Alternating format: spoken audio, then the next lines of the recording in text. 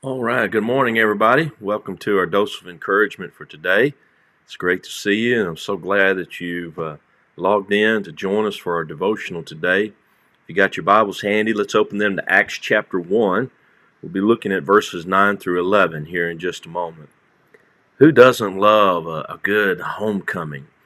Several years ago, we had our 160th homecoming, anniversary homecoming here at Greenfield Church of Christ. It was just wonderful to think about some stories from the past and to see some people who moved away, who came back to visit. And I remember when I was younger, there was a time where both of my brothers were in the military. My oldest brother, David, was in the Marines, and my other brother, Daniel, was in the Army. And I remember when they would get a leave and they would get to come home for a visit, and Mom would work so hard to cook all of their favorite foods, and she would be working on the house, and there was just a sense of excitement when they were coming home. That was just such a happy time when that we would get to visit with them.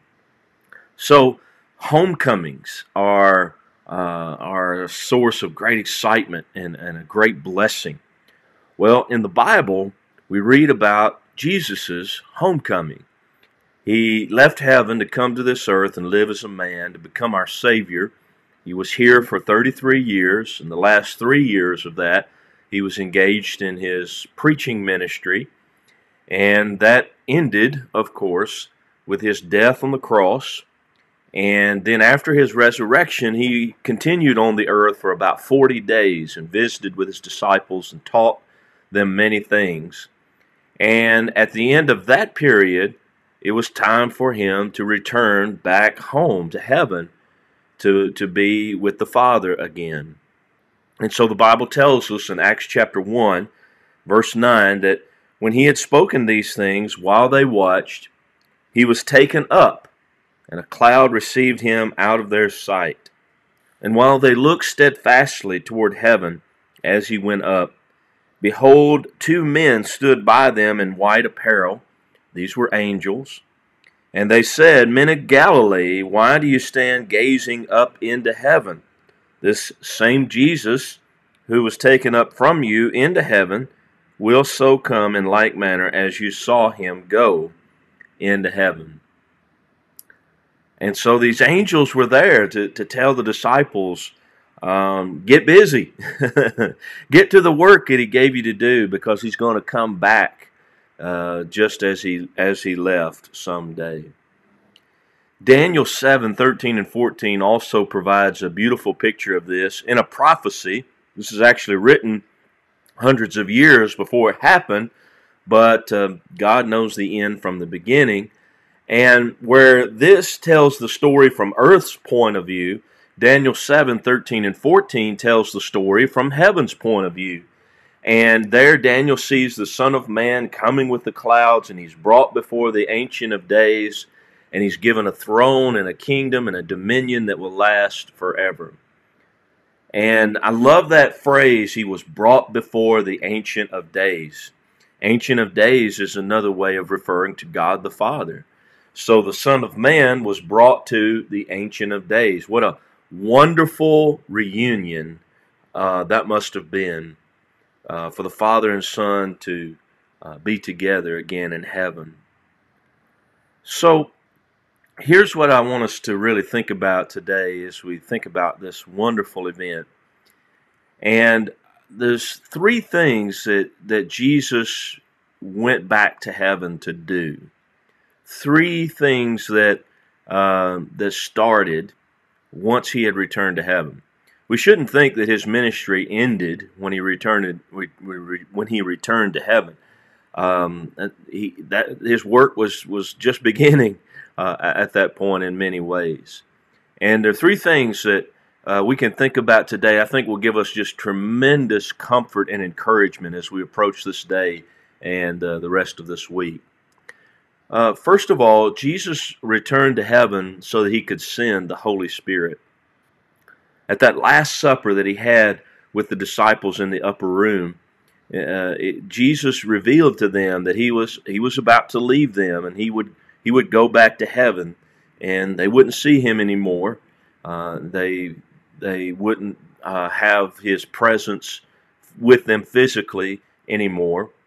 But in John 16:7-13, he promised that when he went back to heaven, he was going to send the Holy Spirit. The Holy Spirit would be their comforter, their helper. He would be their guide to lead them as they make their own journey toward heaven. He would bring to remembrance the things that Jesus taught them, and he would lead them into all truth. He would teach them the things that Jesus had not taught them yet. And so that was a truly comforting blessing that they would have in knowing that even though Jesus was going back to heaven, they weren't going to be alone, and neither are we today. So just because Jesus is in heaven, don't feel that he is far away, that there's too much distance, between us and God, because he has sent his Holy Spirit to be the helper and the comforter that we need as we make this journey. Furthermore, in the second place, Jesus went back to heaven to begin his work as our high priest. Now, we talked about this in my sermon on Sunday morning. My daughter, Audrey, said something to me at lunch about how she had never thought about that very much, and how comforting it was to her to know that in heaven, Jesus is asking for help for us. He's interceding for us. Now, Jesus could not be high priest on earth, because if you remember in the Old Testament law, you had to be from the tribe of Levi to be high priest here on earth. And Jesus came from the tribe of Judah. But he never intended to serve in the temple here on earth. He never intended to serve as a high priest in that way.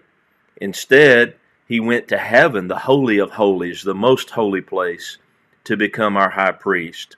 And even right now, every time we pray, he's there listening.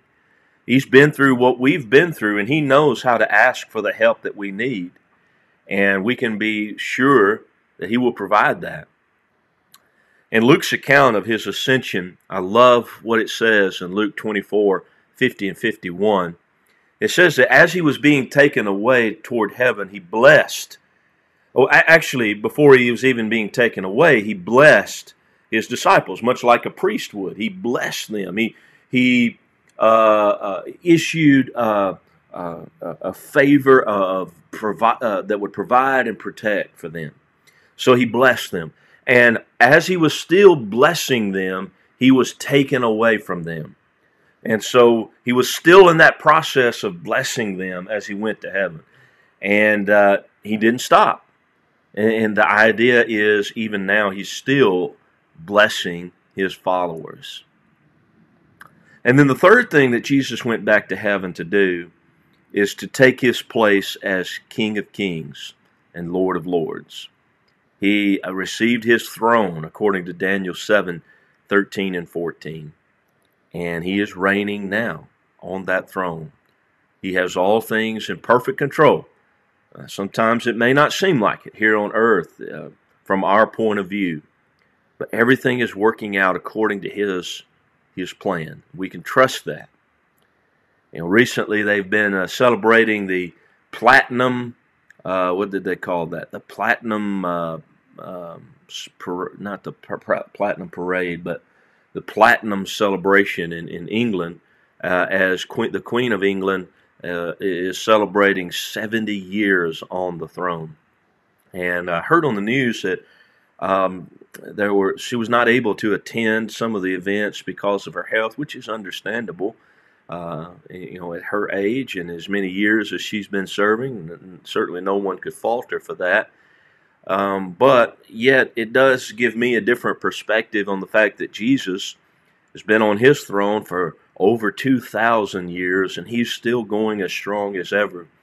As he sits on the right hand of God, his reign is just as robust today as it ever has been, and it will continue until he decides to come again. So we rejoice for Jesus that he was able to go home after he had faithfully completed his ministry here on earth. But also we take great comfort that because he is in heaven, he has sent the Holy Spirit. He serves as our high priest, asking for the help that we need.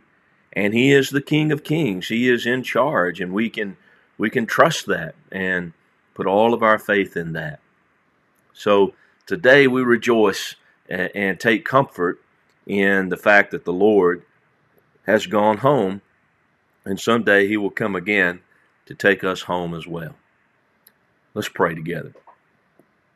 Dear Lord, we thank you for another day and for every blessing that you've given, every physical gift and every spiritual blessing. We know they all come from you, the Father of lights, with whom there is no variation or shadow of turning. You are the giver of every good and perfect gift. We cannot begin to say thank you enough for all of the things that you do and have done. Thank you, Lord, for your love. We love you so much. We praise you because we know there is none who is equal with you. We take comfort today in knowing that Jesus is with you at your right hand, that he is the King of Kings and Lord of Lords, that he is the great high priest. We're thankful for your Holy Spirit that gives help and comfort.